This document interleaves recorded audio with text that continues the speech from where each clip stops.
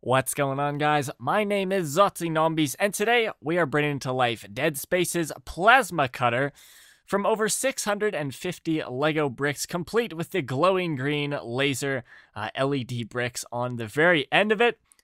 Known fully as the Timson Tool's 211V Plasma Cutter, it's a deep space mining tool that uses ionized gas and plasma energy from its onboard detachable battery, and it offers unrivaled reliability in even the most hostile of work environments. You can see I used a couple of stickers to give it that beat up, weathered look as in-game. This weapon is wielded by 49-year-old Isaac Clarke, who's a ship systems engineer, and he works for the mining company which issues these plasma cutters, the Concordance Extraction Corporation. So for this Lego plasma cutter, here are the build techniques you can see in the speed build. I use lots of metallic silver and chrome to give it the futuristic look. The game Dead Space is set in year 2508, so I definitely want to give it a futuristic look with lots of angular pieces and make it look very industrial. The plasma cutter first appeared in 2008's Dead Space, and it's been a staple in the series ever since.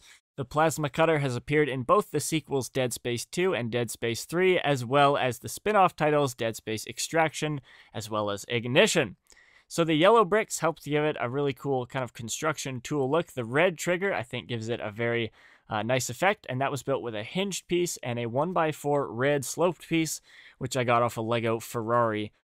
I also used some printed pieces from the Star Wars series of Lego sets. There's some onboard computers from an Imperial Star Destroyer, and they just helped give it that space futuristic look to it.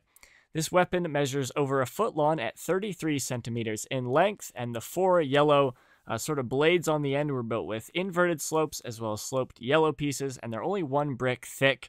So if you guys are looking to make your own Lego plasma cutter, I would sort out your light gray as well as yellow sloped pieces on the end. I'd say the end of it was the most challenging part of this build, is getting those panels to be stable and secure and not go flying off every time the front of it rotates.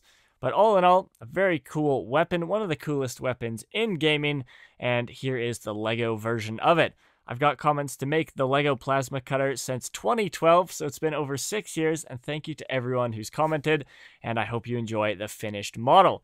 So do be sure to leave the video a thumbs up if you did enjoy, and let me know in the comments your idea for the next Lego gaming weapon or creation. But as always, thank you guys so much for watching my videos, and I will see you guys in another video with another Lego creation.